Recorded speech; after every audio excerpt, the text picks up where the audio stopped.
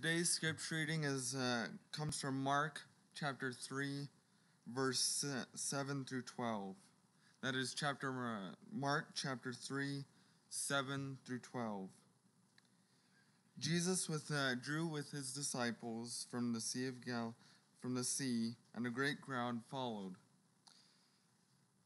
from Galilee and Judea and Jerusalem and Idumea, and from beyond the Jordan, and from around Tyre and Sidon. When the great crowd heard all that he was doing, they came to him. And he told his disciples to have a boat ready for him because of the crowd, lest they crush him. For he had healed many, so that all who had diseases pressed around him to touch him. And whenever the unclean spirits saw him, they fell down before him and cried out, "You are the Son of God." And he strictly ordered them not to make him known.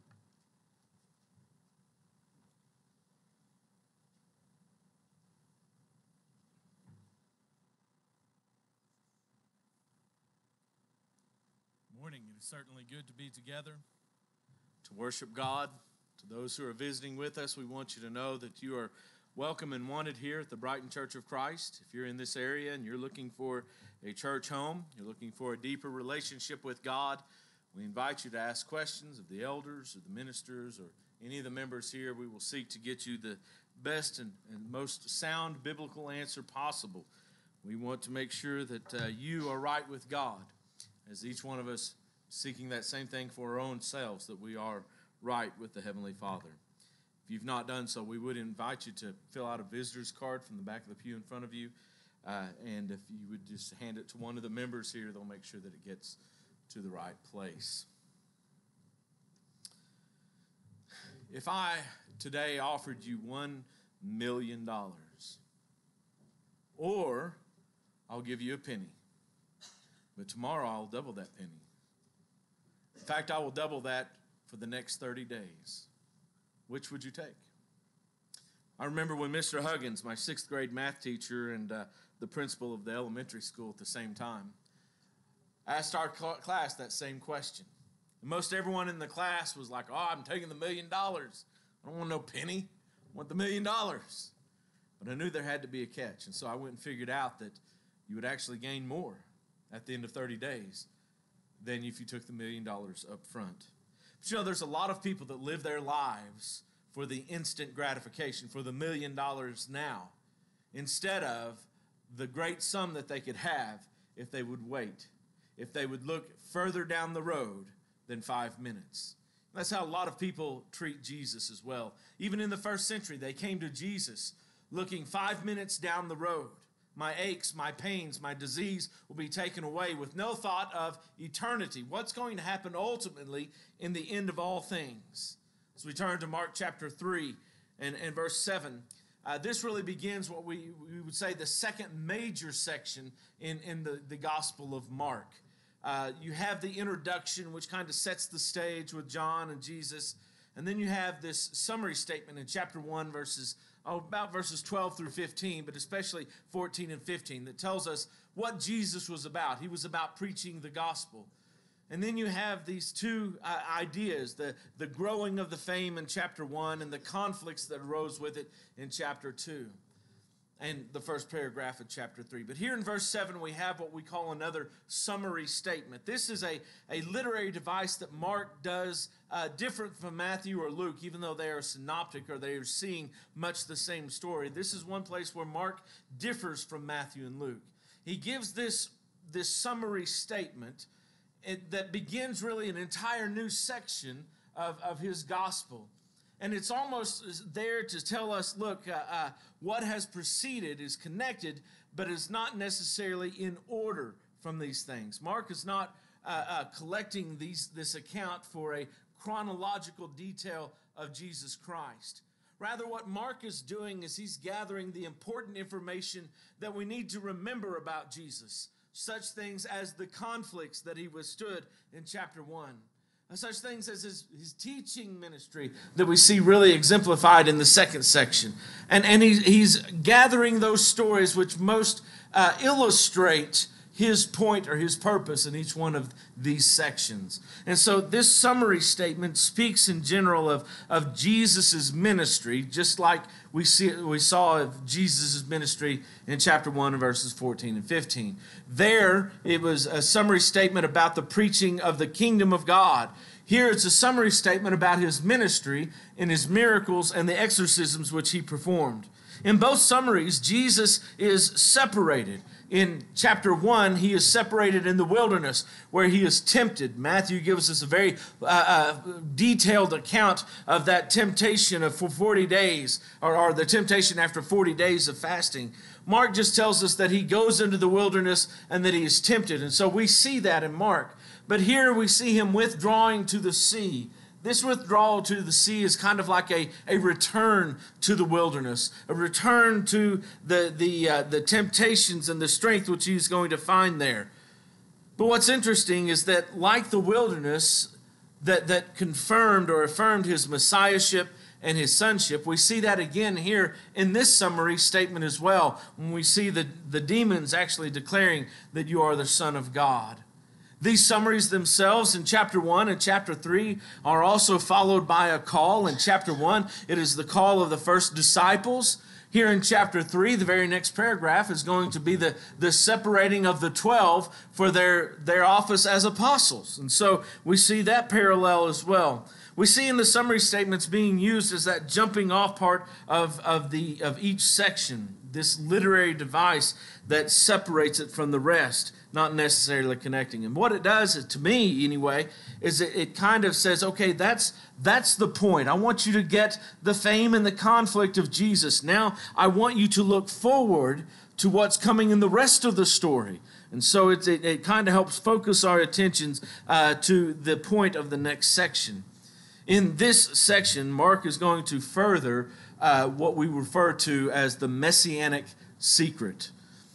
This we've talked about from the very beginning. Mark tells us in chapter 1, verse 1, that this is the beginning of the gospel of Jesus Christ, the Son of God.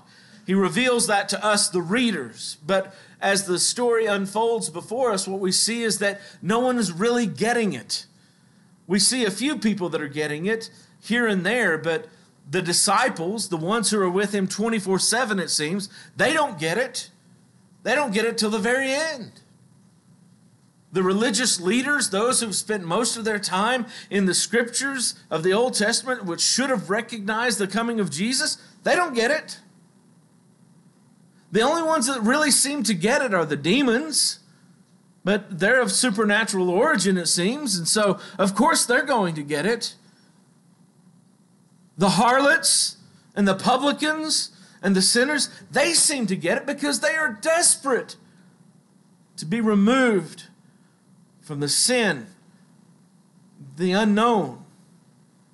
They seem to get it more than anybody else. But Mark is really holding the full reveal until chapter 15, holding it close to his chest. We refer to this in theological circles as the messianic secret.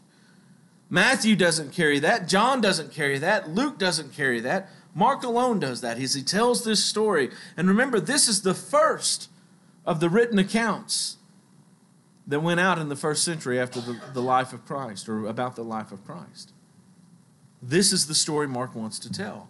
And so he tells us that messianic secret. The other one is the touch imagery is used again in this one. In fact, Mark refers to touched or touching of Jesus more than any of the other Gospels. We saw it first back in chapter 1 with the leper who came to Jesus, if you will, you can make me clean. And he reached out in Mark 1 verse 41 and touched him and said, I will be clean. Remember, he didn't have to touch him, but there is something about Jesus and the touch of the Savior. In fact, I called that sermon when we did that several weeks ago, a Savior's touch.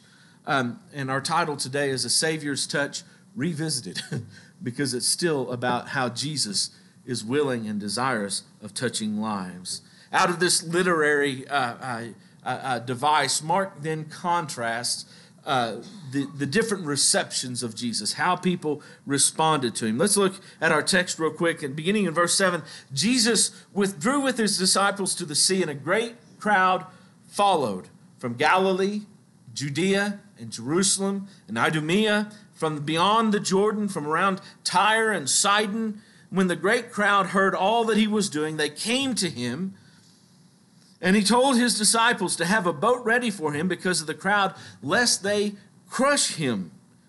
For he had healed many, so that all who had diseases pressed around him to touch him. And whenever the unclean spirits saw him, they fell down before him and cried out, "You are the Son of God." And he strictly ordered them not to make him known. The first ones we see here in the context, of course, are the disciples themselves.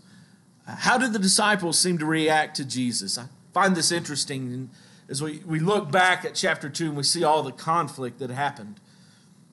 They were plucking grain, remember, and eating it in the field on the Sabbath day. The Pharisees say, you can't do that. They were very angry with Jesus and with his disciples. But what's interesting is that this withdrawal by Jesus isn't just about getting away from town and out into the countryside to see the beauty and the splendor of the countryside. It's about separating himself further from the Jewish traditions and the conflicts with the priests and the rulers and the scribes and the Pharisees who have really corrupted God's religion. It's not just a withdrawing from them, it's a withdrawing from this Jewish corruption. And so this means, of course, a deeper conflict with those who are trying to hold on to those traditions. The fact that the disciples follow him. There are times we see Jesus withdrawing to himself to pray. But here the disciples specifically are mentioned. They too are withdrawing. They are causing they're also pulling away from those traditions and those corruptions. The fact that they're following him to the sea indicates even a further separation from their old way of life. Look, this is how Peter and John and James and Andrew, this is how they grew up. Under these traditions, under this teaching, this is what they knew. But in order to withdraw further with Jesus, that means they had to separate themselves from that old way of life. And of course, that means not just a deeper conflict, but really a deeper devotion to Christ. It's as if the longer Jesus is on this earth and teaching, the longer he is here doing what he's supposed to do, the closer they have to draw to Jesus in order to keep their faith safe. There's little room for the limbo. In fact, those oftentimes that got caught in limbo were harmed greatly. Even Peter at times, when he seemed to vacillate, took a hit on his faith. Then you also have the crowd. The crowd, it says, comes from miles around. Chapter 1 and 2, we saw that the fame of Jesus was growing, and as it was growing, it was causing more conflict with the Jewish leadership. But we shouldn't take the conflict with the Jewish leadership to mean that all the people then separated themselves from Jesus. No. In fact, if you took the Jewish leadership out of it, most of the Jews had a reason to follow Jesus. They liked what he had to say, but more importantly, they heard what he was doing. That's what the text says. That's the way a lot of things are. They instead of hearing what he was teaching and be converted by it, they simply heard what he was doing. They saw the outward appearance and they wanted to follow that. They came from the extremes of Israel. You think about what he says Israel proper, which is Galilee and Judea, and of course Samaria that's sandwiched in between them. But then he goes on to say Idumea, which is going to be in the southern extreme, south of Judea. And from the Transjordan area, that on the east side of the Jordan River. And so that's kind of the eastern boundary. And then he says Tyre and Sidon, which are in the north. And so we're seeing the boundaries of Israel, north, south, east, and west. They're coming from all these extremes.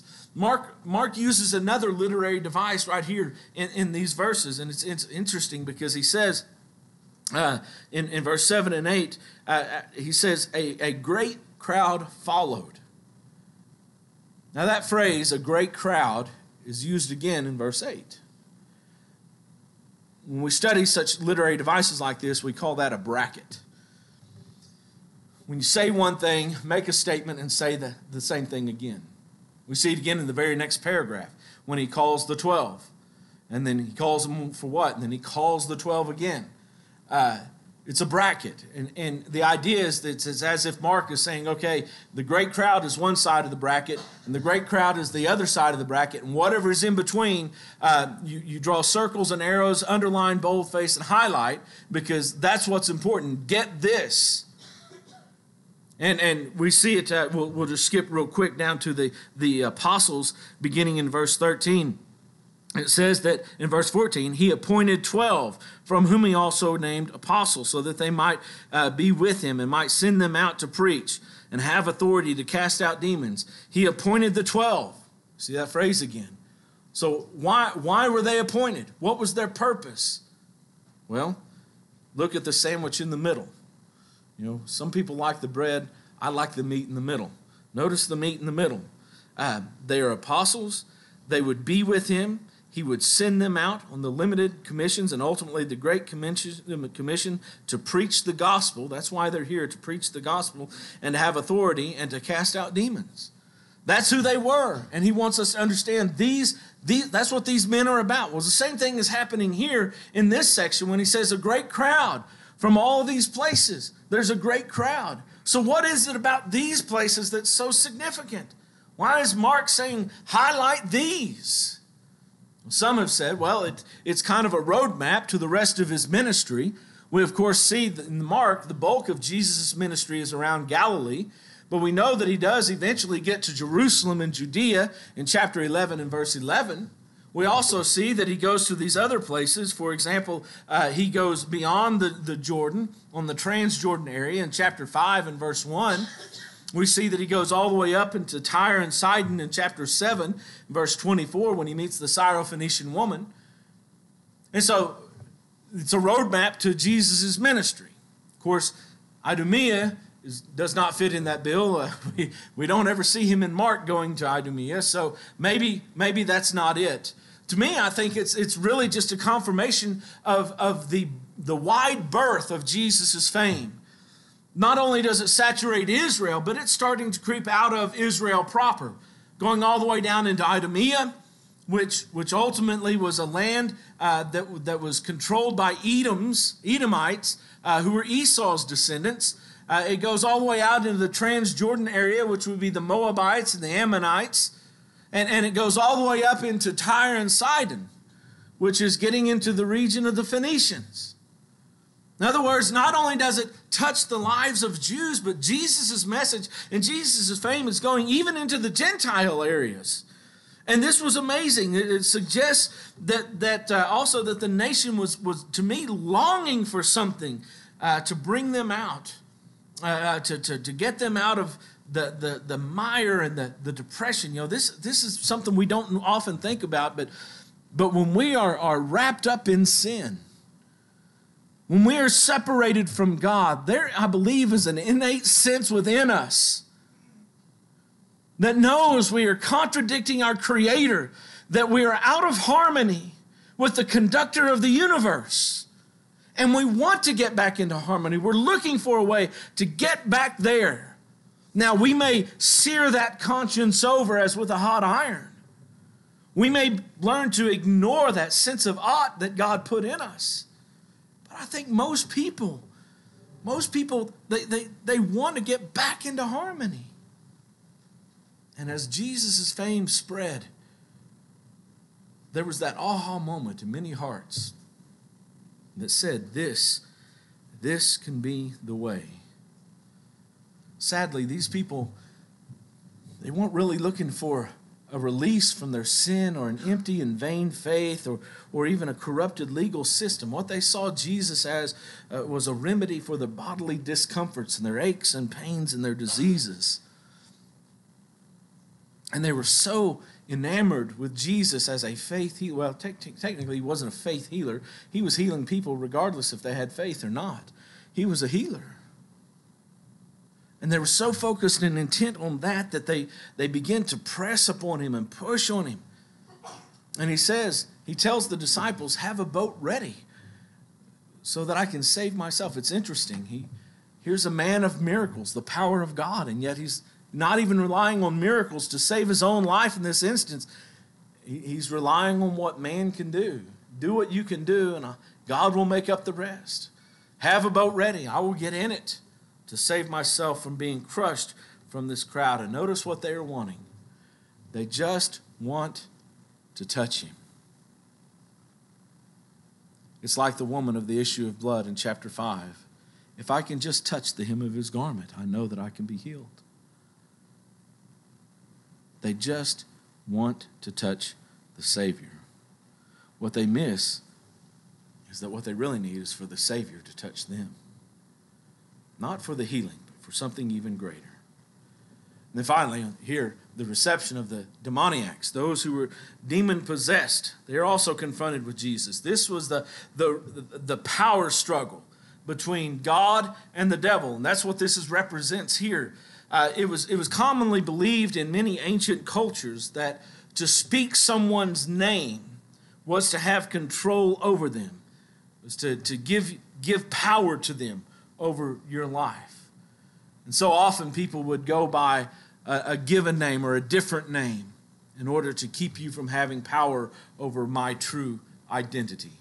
There's a lot of games we played as kids, where you stand in front of mirrors and turn off lights and repeat certain names 3 times or 7 times. Why? That's actually a tradition coming from not 100 or 200 years ago. That's a tradition going back millennia. And many believe that's exactly what the demons are doing here. By identifying who Jesus is. We know who you are, you Son of God, that they were seeking to have power over Jesus, to be able to control him, to have him submit to their authority. And so it is a power struggle over authority and over who has the greater might between God and the devil. This battle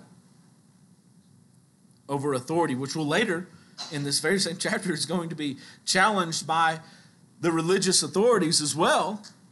Who gave you this authority, or by what authority? The devil is trying to flex his muscles against God, but in the end, as we would expect, the devils lose, right? The devils lose or the demons lose because Jesus demonstrates complete power. In fact, he tells them in verse 12, he strictly orders them not to make him known. And it appears that they have to listen to Jesus because his authority is so great.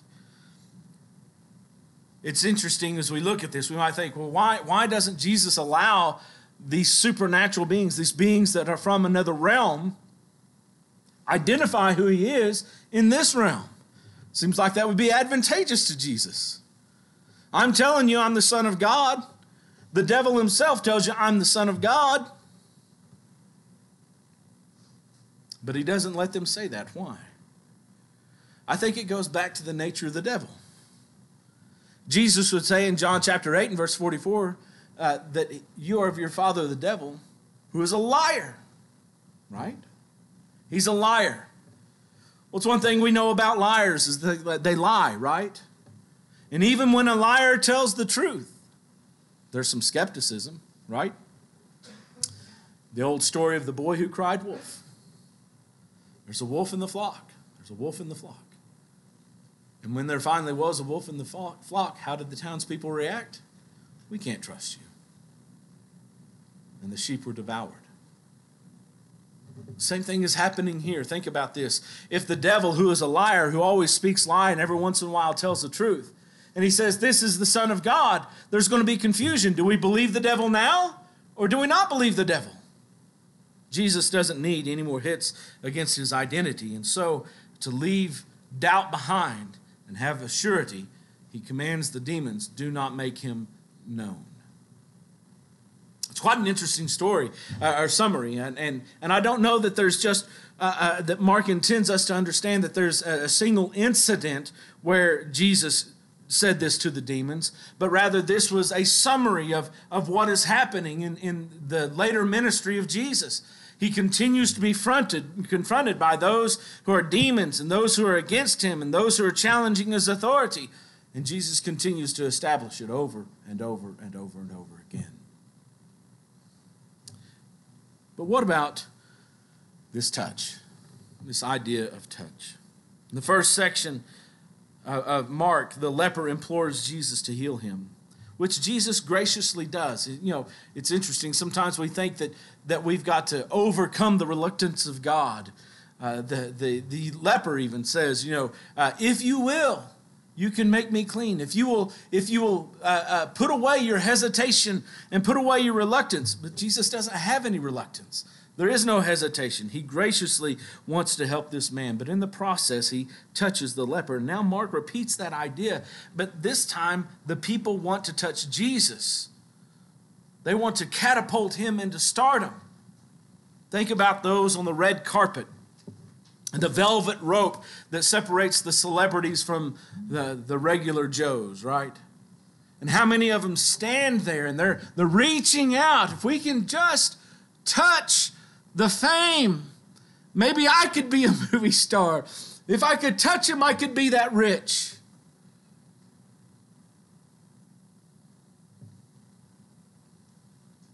But they needed to see that being touched by the Savior is greater than getting to touch the Savior. You see, it's about seeing with his eyes. See, they needed to see past the physical needs to the spiritual needs. Their knees ached. Their back hurt. Cancer had got them. All sorts of diseases of blindness and deafness, lameness, paralysis, epilepsy, all the diseases that were known to mankind. And they could see about this far. If my back wouldn't hurt, if I got rid of this leprosy, if this disease was not plaguing me, and they're not even concerned about eternity. The Jews knew something of heaven, of God, of something beyond this life. They knew something was there. The Bible had told them. God had spoke to them. Sometimes it's hard to look down the road when the next 5 minutes seems unbearable. And so they didn't come to Jesus to meet their spiritual needs. They came because they heard what he was doing. Oh, that they had heard what he was saying and said, I've got to learn more. Oh, that they'd given their hearts over to a faith that was bolstered by the word of God. But no, their faith only brought them out of their distant homes to be healed. They needed to see past the physical to the spiritual. They needed to see past the miracle to the power that was behind the miracle. Instead of seeing, oh, this man can walk, or that woman can see, or the cancer is gone, or the leprosy is gone, or whatever, instead of just seeing the miracle and standing in awe of the miracle and how this person can now live a normal life like the rest of us, they need to see beyond the miracle to the power behind it. How did this happen? There's a God in heaven. Jehovah showers his blessings upon us. God wants to be reunited with us who have lost fellowship with him. If they could just see beyond. Maybe the touch of the Savior would allow them to see beyond the miracle to the power behind the miracle. They needed to see past the moment to the eternity. Not just the $1 million today. What's going to happen at the end of 30 days? What's going to happen after 60 days? What's going to happen at the end of our lives? When we step across death, we step on the road of eternity. You see, we are so focused on this body, on this here and now. The word we use is secular. Secular. It comes from Latin. My high school students know about my Latin. It comes from the Latin, seculum. They used a phrase, the seculum et mundus, which was the here and now. That's what it meant. It's the here and now. The secular are those who are only concerned about the here and now. That's what it means. And we are in a secular culture that is just worried about the here and now. The only future thing people talk about right now are who's going to win the NBA championship. That's the only future. Will the Rockies get into the playoffs? That's the only future we're really worried about. But we need to look past this moment, past these mundane things, to eternity. They needed to see past the actions to the teaching. Jesus graciously healed people. But what Xavier was talking about this morning, about Jesus emptying himself and taking upon him the form of the servant, that wasn't so he could heal so many people. That was so he could teach. You see, the presence of Jesus is about God putting himself in the world with us. God came down. You remember when the heavens are ripped open in chapter 1? The Spirit comes down. God speaks from heaven. Jesus is here. The entirety of the Godhead is present in the world in that moment. To me, that is an inkling of what ultimately heaven will be. After the redemption, what will be there for us? God, the Son, and the Spirit together with us, not separated from us. It's about God coming down to the world, be in the world with us. It's about God, who is Spirit, trying to awaken our spirits to his presence in our lives. It is about the God of miracles having the greatest power, the power to overcome sin, the power to change my destiny. It's about the eternal God inviting us to the eternal home. Jesus' touch is about more than miracles. Brethren, Jesus' touch is about more than salvation. Oh, I want salvation. I want my sins forgiven. But it's about more than that. Jesus' touch is about reminding us that there is a lasting relationship with God. You see, I don't obey just because I want my sins forgiven. God can do that in the blink of an eye. I don't obey just so I can be saved from an eternity in hell. That's easy. I obey God because I want to be with God. That dissonance that I feel when I'm out of harmony with the creator and conductor of the universe, I want to be back in harmony with him. I want to walk in step with him. I want to please him. I want that eternity with him. That's the abundant life that Jesus was talking about. Just as people of Israel failed to see the magnitude of what Jesus was bringing because of their material myopia, only focused on the matter, the here and now, many people today miss it for the same reason. They're too enamored with material things, with physical things, with this earth, that they're so one-sided they cannot see beyond. It's how Peter himself described it in 2 Peter 1 and verse 9. That they are so nearsighted they are blind and cannot see far off.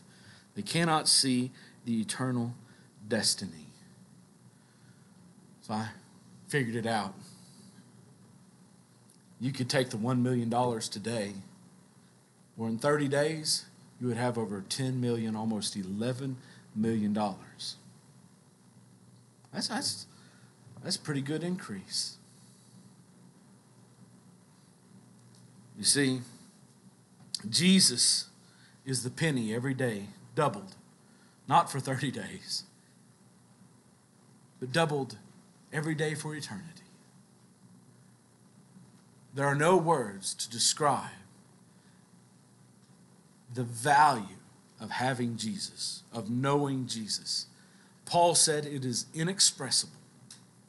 We cannot even find the words. And just as he reached out to the leper so many years ago, brethren, He reaches out today. He still reaches out to me.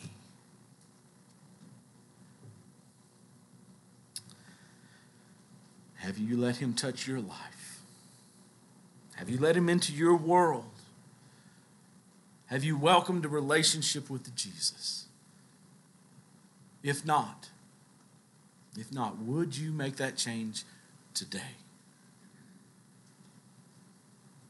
He still has the power if you have the willingness and the humility to come to him in submission. Obeying the gospel, being baptized for the remission of your sins, God will accept you. Not just accept you, he will embrace you. He will pull you in for all of eternity. But you've got to make those steps today if you'll respond to his invitation while we stand.